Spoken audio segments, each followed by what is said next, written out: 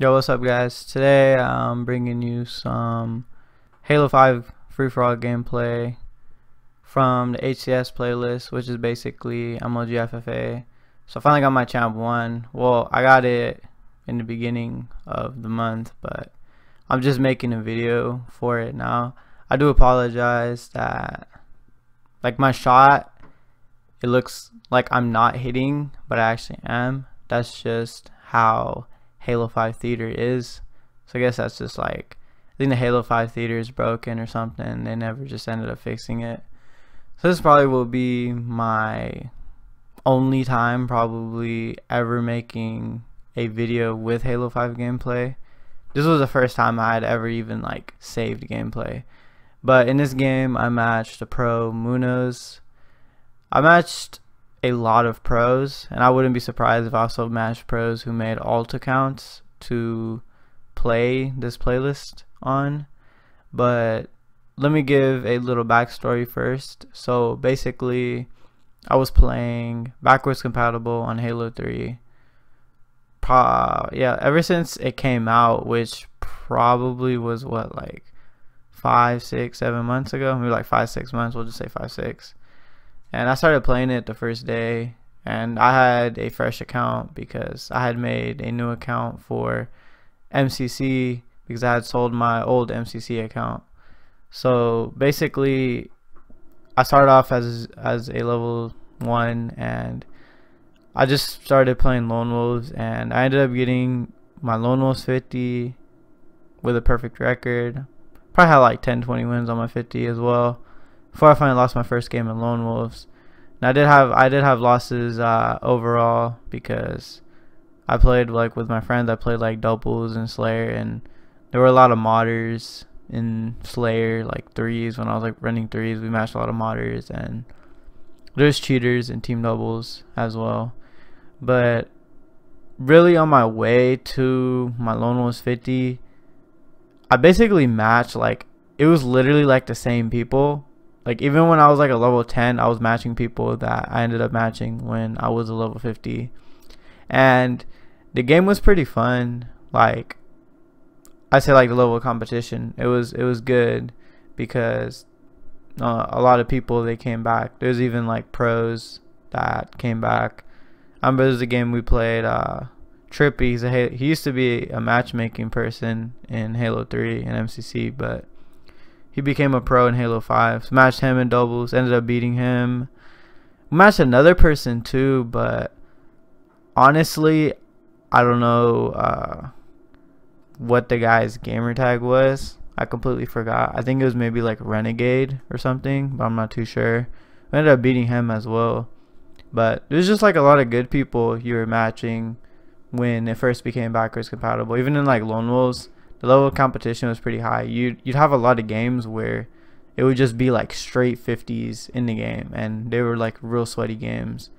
But after a while, it kind of just died out because you always just match like modders or just like booters.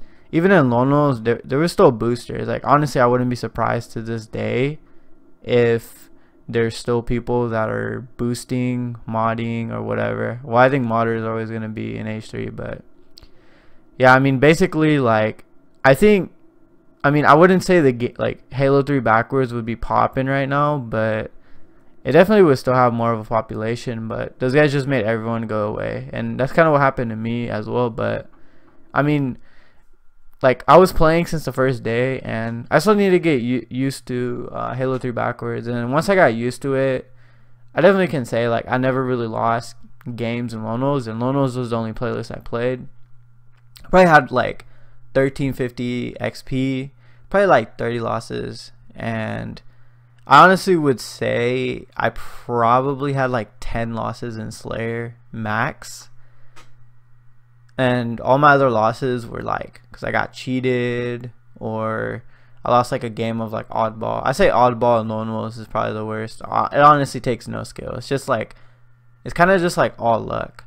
But I mean, basically, like, after a while when I got used to it, I was just winning like every single game, and it just wasn't really fun anymore there was a couple people I'd match who like give me a challenge. One guy who was like, we had some really sweaty games, was B11. Honestly would say like, out of like everyone I matched, if we're counting Slayer only, I think I'm up on like almost every single person. The only other person who's like close to me is B11, and I think I'm only up on that guy by like 1 or 2 games. But that's only if we're counting Slayer. Like if we're counting Objective and like King of the Hill, that guy's up on me by a good amount of games. But there's like really no one else who like really came close to just being like beating me more times than I've beaten them. And just after a while, I just got bored of it, and I was just like, I just don't even want to play this no more. It just wasn't fun. And I mean, I still had to deal with people who were boosting, still had to deal with modders. I also had this one guy, I don't know, I guess like I had like a stalker. There's this guy, he'd always just try to match me, and he'd always just try to vote objective, and he'd just go for me. Like he wouldn't even go for the win.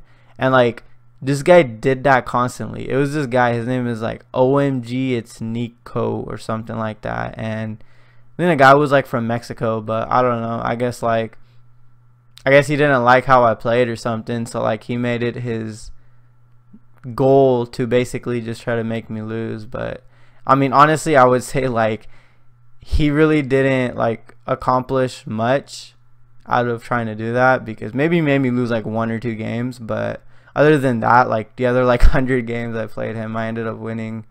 But yeah, I mean, that was kind of a weird situation.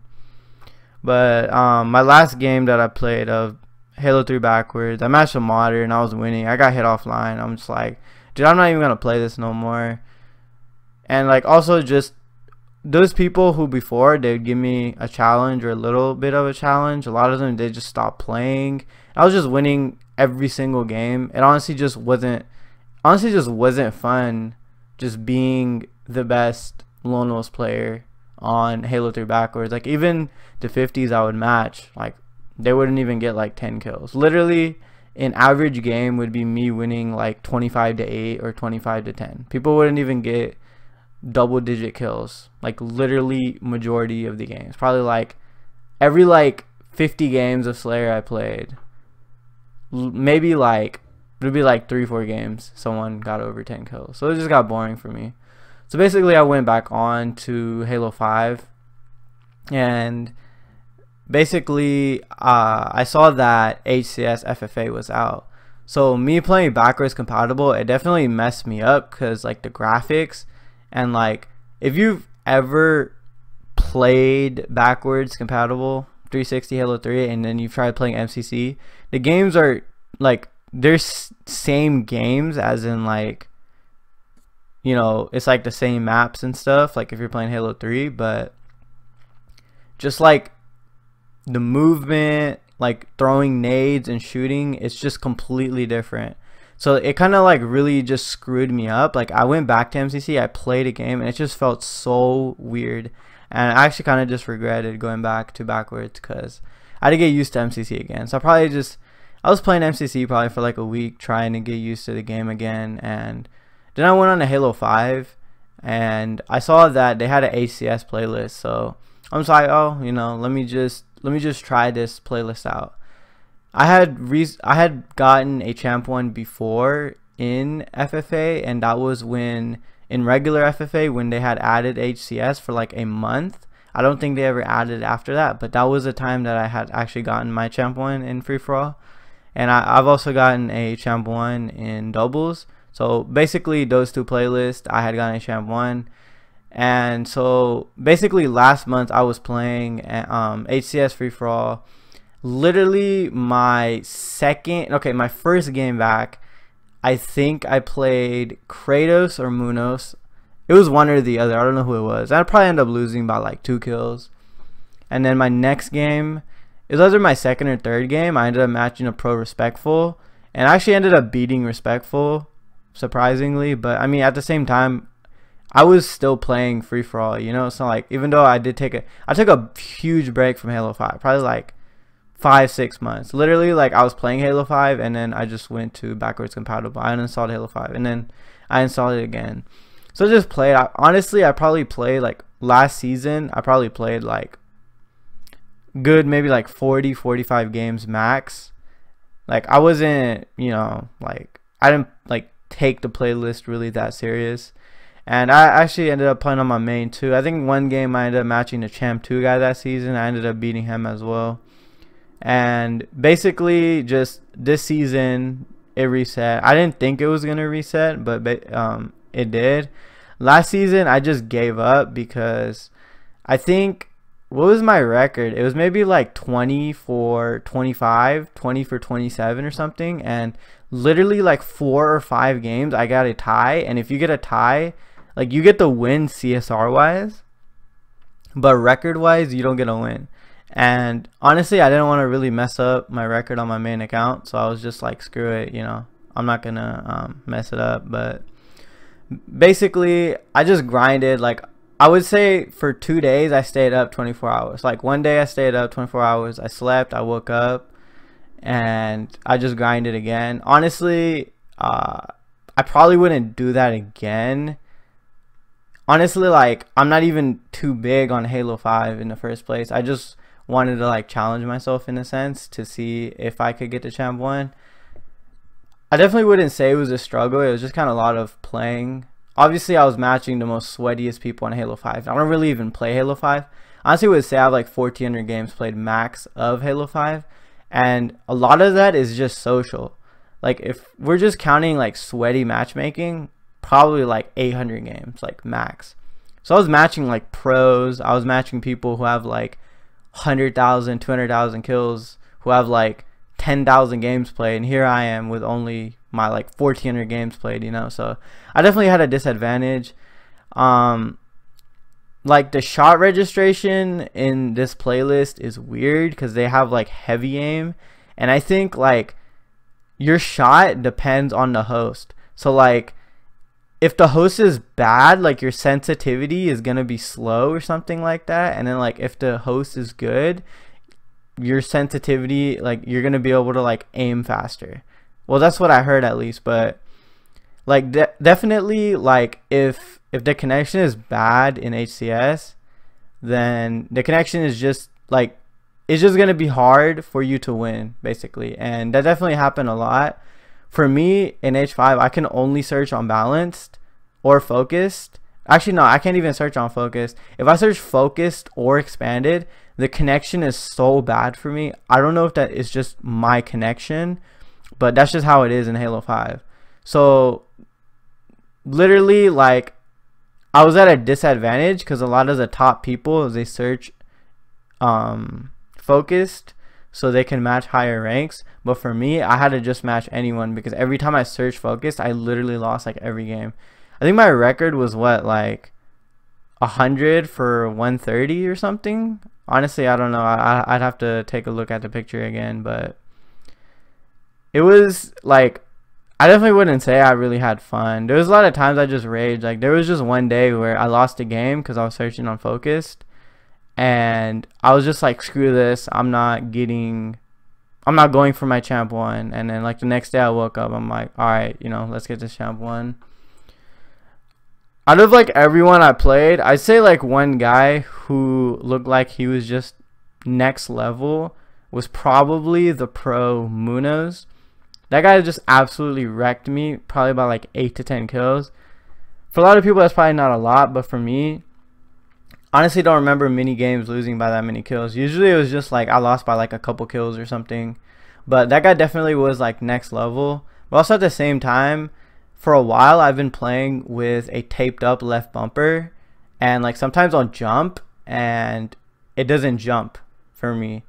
But I had a new controller like that I had bought, but I never used the controller. Like I honestly wanted to wait till like Halo 6 to open it, but I was just like, I don't know if it was just he was really good or I just had like a huge disadvantage. But I opened up the controller, I started playing, and I definitely can say like out of those 30 losses, I lost a good amount just trying to get used to my controller. But even then, a record of like 100 for 130 is amazing because majority of people, they have more losses than they have wins, especially because I mean I'm matching the same level of people every game. And FFA in this game, it doesn't really take skill.